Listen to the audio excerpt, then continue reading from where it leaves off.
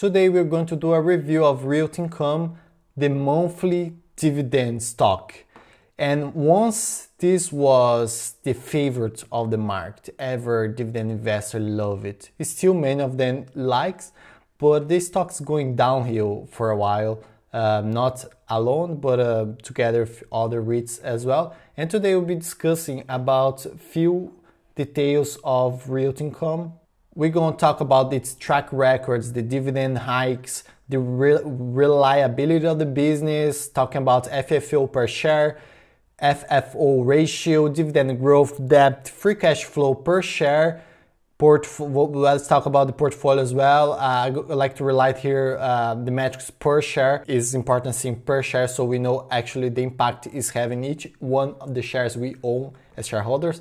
We talk about the news, and I'll talk, am I buying and why?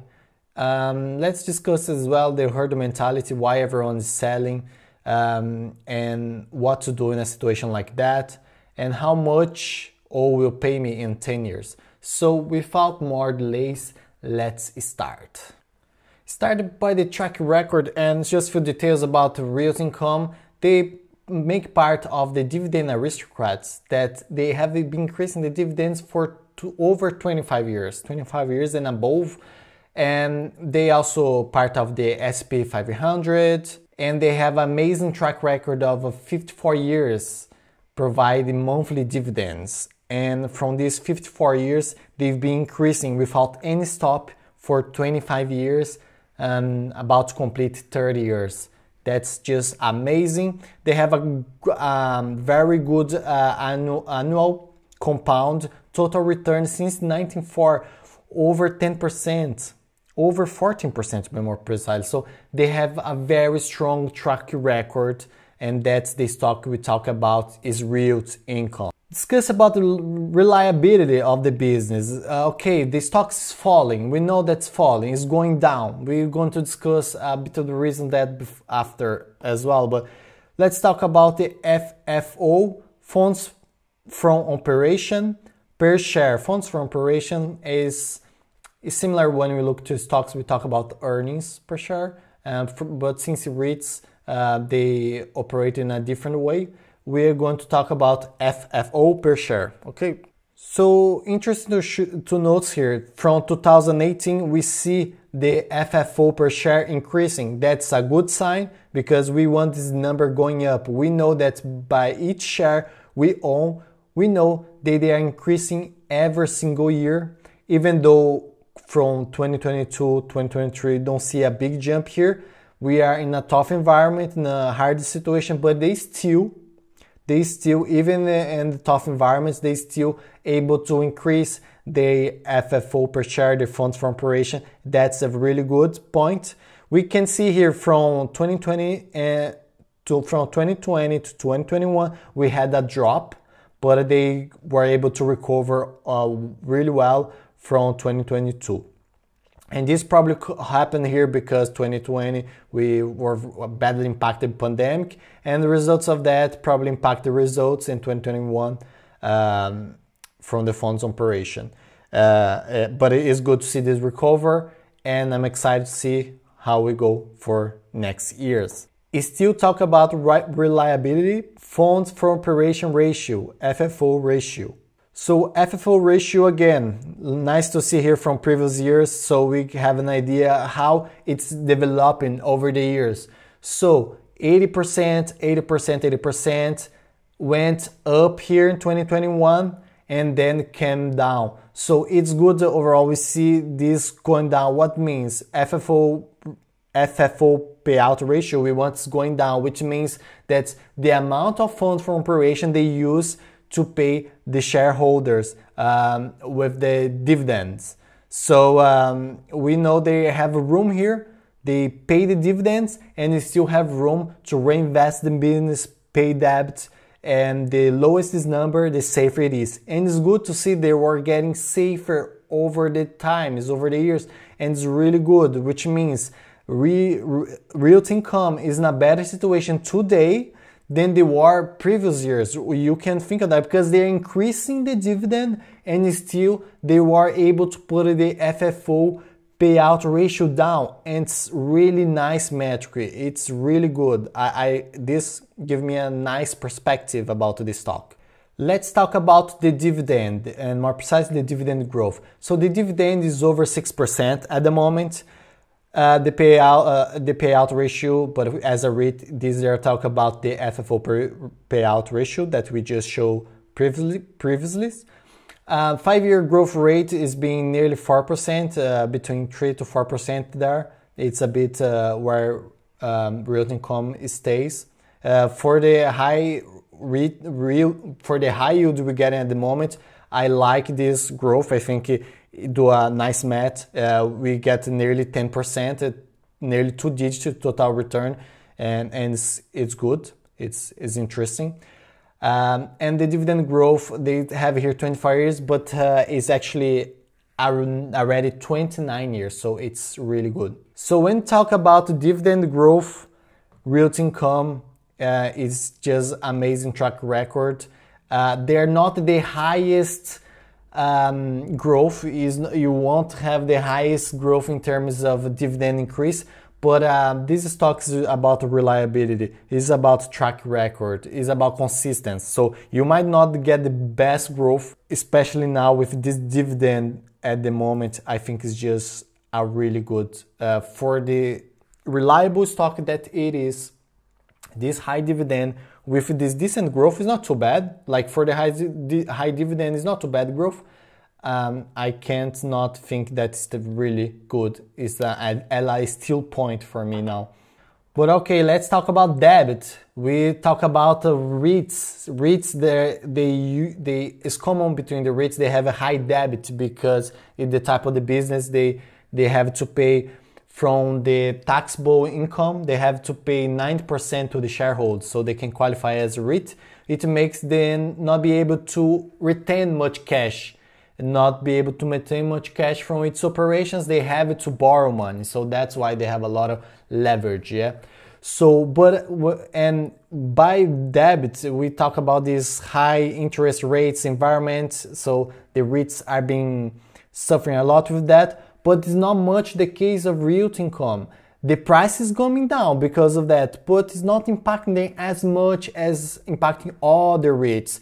We can see here in the debt maturities, the weighted average expiring interest rate, the highest one here from the next years is 4.68, not even close what the interest rate we see that US face at the moment, 7% around like. So they still, even the highest year, even the highest average weight there of interest rate for the year is not too bad. So they have a good average down here, and they are not suffering that much with this environment. And I hope that from the next years, this interest rate at some point will go down, and they will be able to start borrowing money. And another thing to talk about debt, interest rate, is the rating. So the credit rating by Moody's and SP, they are in the A category. So they have a very good credit rating, which means they can borrow money, not as much expensive money as other players have to. So that's very good for the business. When they are borrowing money, they have a good rate, so they are able to get a better rate. They are able to have a more decent rate. They won't be they won't suffer from much rip off when you talk about the interest they take. So reliable stocks have this advantage here: very good credit rating, better debt. So we talk about the dividend stock. We cannot avoid talking about free cash flow. So let's look for the free cash flow per share again. So we don't worry much about the business being diluted. It's bad when the business is being diluted, but we can understand we are in a high interest environment. They don't want to borrow money with much high interest now, so they thought it was better issue new shares.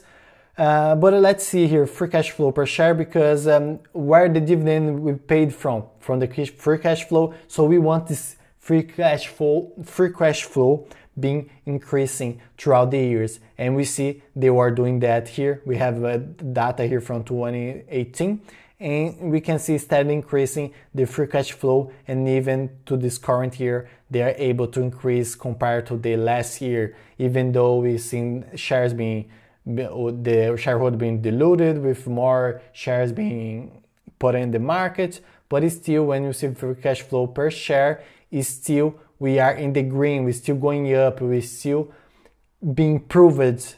And even in tough environments like we're now, it is still able to deliver that. Another great point on my point of view. But just before we moving forward, this is the Dividend Fire, and I highly recommend you to subscribe to this channel, because here I'm sharing my journey to financial freedom. I want to retire in 10 years, and I've been very aggressive to this goal, and I'll be sharing with you guys all my thoughts, all the dividend stocks that I'm buying, and why I'm buying them. I'll be bringing reviews about stocks as I'm doing about Realty Income now. So I highly recommend you to subscribe to follow this journey and see how this path leads me, to see how long it'll take for me to reach my financial freedom. Will I be able to do that 10 years as I'm trying to, or I will do earlier, or do later? You discover so if you subscribe to the channel and follow the videos. Okay, let's talk about the portfolio.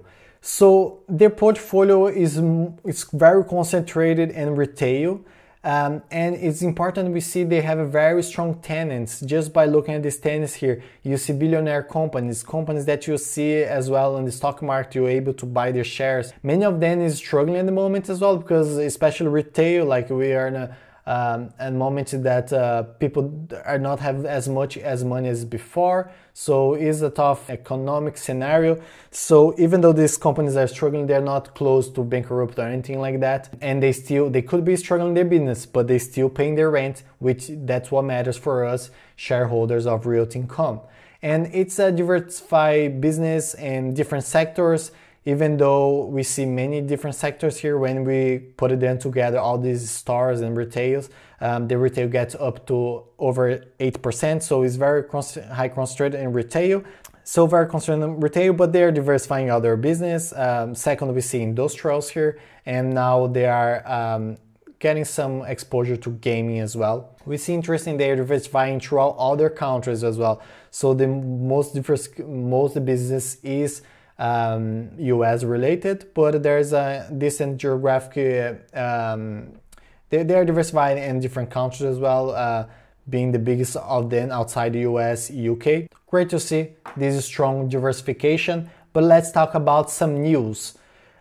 So some more recent news, so the business is expanding, so expand a bit more to Europe. There's expansion happening to Ireland. They're expanding to other industry as well, like here, example, this vertical farming. So they're expanding the business to new, they are seeking growth. So to get growth, they need to dip their toes in some different industry, which some people don't like as much, because their most expertise is on retail. But I think it's interesting, and a business of this size should be able to expand to new industries, because if someone can do that, is one of the strongest REITs, and if someone able to do that, I would say Realty Income is able to do that, because the management have done some great job so far, and I believe they have capability to get into new industries and get expertise there as well. And one of the new recent news as well, like the acquisition of Bellagio. So they not the whole property, there's not the whole Bellagio property they have, but they had some percentage there. So nearly $1 billion cash investments in Bellagio. So that showed them getting a bit of a foot in on gaming. VICI, Vich Properties, you see they have their gaming REIT heavily in Las Vegas, and they have a very strong growth metrics, and so this industry is seeking a lot of growth. So it's good that Realty Income is dipping into toes there to get some of that growth. It will benefit the stock, I would say, and they expect to close the deal by the Q4 2023, still on this year. And we can see here in 2022, they already have a billionaire acquisition on the game industry as well. So yeah, we can see they doing some moves towards that industry, and I'm excited to see the results that come from that. And what I'm doing, myself personally, my dividend portfolio, what I'm doing about knowing all that is a reliable business with a very good dividend yield. They have a growth metrics. They are a business that I believe myself. Remember, this is my opinion. Do your own research if you intend to buy this stock. This is not financial advice, but in my opinion, it's a very reliable business that have potential to keep growing over the years. And today is a dividend aristocrat. But if there's a REIT capable of come from dividend aristocrat for a dividend king that someday, I believe the Realty Income will be able to deliver that. That's my opinion. And what I've been doing, I've been adding shares since it's been falling down. I've been adding shares. So I added 18 shares in August, more 10 shares in September, and kept falling. More 41 shares in October this month. And my current position now is 69 shares with an average price of 52.5, nearly 53, a yield on cost of 5.8, which is paying me monthly now. I will be receiving monthly over $17 of Realty Income. That's amazing addition for my portfolio. And the current yield for who is buying the current price is just around 6%. So yes, I'm buying, and the reason I'm buying, I was just speaking the video here. I'm excited even to buy more. If they keep this stock on these levels, I'm really happy to make a Realty Income of my core positions. You can see here, Realty Income, after all these acquisitions I did from August to October, is my core position, is my biggest position. And I'm very bullish on that. And I would add even more because Realty Income is a stock that I feel confident and I feel safe in having it as my core position. I'll feel my portfolio protected when I have most of my capital allocated there. So there is, over time, I will pick some stocks that will say, okay, I'm not only invest on this one, but also this one.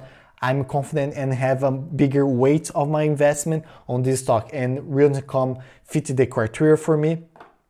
They might be not the biggest growth, but they are on the biggest reliability, and that's what I love about this stock. They have growth, they have reliability, and they pay the cash. They pay the cash to my pocket. They have a very good dividend yield. This is also important because I'm a dividend investor and I want to retire with this dividend, so I need to be well paid. I want stocks that pay me well. Same way I choose a job that pay me well, I'm choosing stocks that pay me well.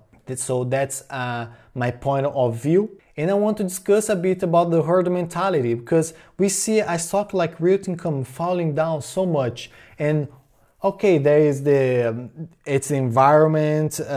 We know that's a high interest hurt REITs, hurt economy in general, which hurts their tenants that could be struggling to pay the rent. So that's all this around. But we know as well, like when we see history, like the interest go up, the interest go down. That's the game that the Feds play. So now it's in high interest. At some point, it will go down. But why most people are selling is because they herd mentality. These people, they were buying when it was in the highs. The most people are buying when it's the highs. That's why it's the high, because the most people are buying. So people like to buy when it's high, when the thing's going up. They, oh my God, I have to go. I have to be part of. Realty Income is the best. The monthly stocks. I can't be out of this one. And people go buying. Oh, it's the best rate, the best investment, the best month pay, blah, blah, blah. All this talking. Now it's going down. You have this stock that's stronger than was in previous years. Is it stronger than it was? Because why is it stronger? I showed the metrics for you guys about FFO per share, free cash flow per share, FFO ratio. We see all these metrics was improving over time. So which means they got better, they get stronger, the business got stronger, but still the price went down. So that's what I think some herd mentality is doing. When it's up, everyone wants to buy. When it's expensive, when it's cheaper, no one wants it. and bring that famous quote of, if I'm not wrong, of Warren Buffett. Probably is not this the quote, it's a bit different, but the meaning is the same. In the bear market, the stocks go back to this true shareholder. So I want to be the true shareholder. I'm buying now, and at some point the business will recover, and I'll be just enjoying the stock going up while I took advantage of the best opportunity. That's what I think. And let's discuss how much these 69 shares of Realty Income will pay me over time. We see the forward dividend growth rate is around 3.5, around 4%, 3 to 4% around. Expect annual share appreciation, I leave 3 here because I think they will rebound really well because they're so low price now, but I'll put a 3 just to be conservative. My share price is around 53 at the moment. I won't put any contribution. I just check like in 10 years, just keep. If I buy no shares anymore and just keep this for 10 years and reinvest dividends, what I get. And I even put some dividend tax rate because for everyone is different. So I'm doing that just to share this thought with you. So I put a 20% so fit different people, okay? So in 10 years, I'll be, without adding any new share, just reinvesting, I will be doing 488 a year with a yielding cost of over 12%. That's nice, just adding no new money, just keeping the 69 shares. But I know the number will be way higher than that because I'll be adding more shares. I'll be adding the most shares I can. And that's the power of the dividend snowball, guys. This will be one of my core stocks, and they'll be paying me monthly. They'll be paying me a really nice dividend, around 6%. And they'll be increasing every year because they have been doing this for nearly 30 years, and I'm confident they can keep doing that for the next 30 years as well. That's where I'm stands with Realty Income. I'm buying my. Please leave your comments below. And that's it. I am Dividend Fire. Please subscribe to the channel to follow the next steps. See you next video. Bye bye.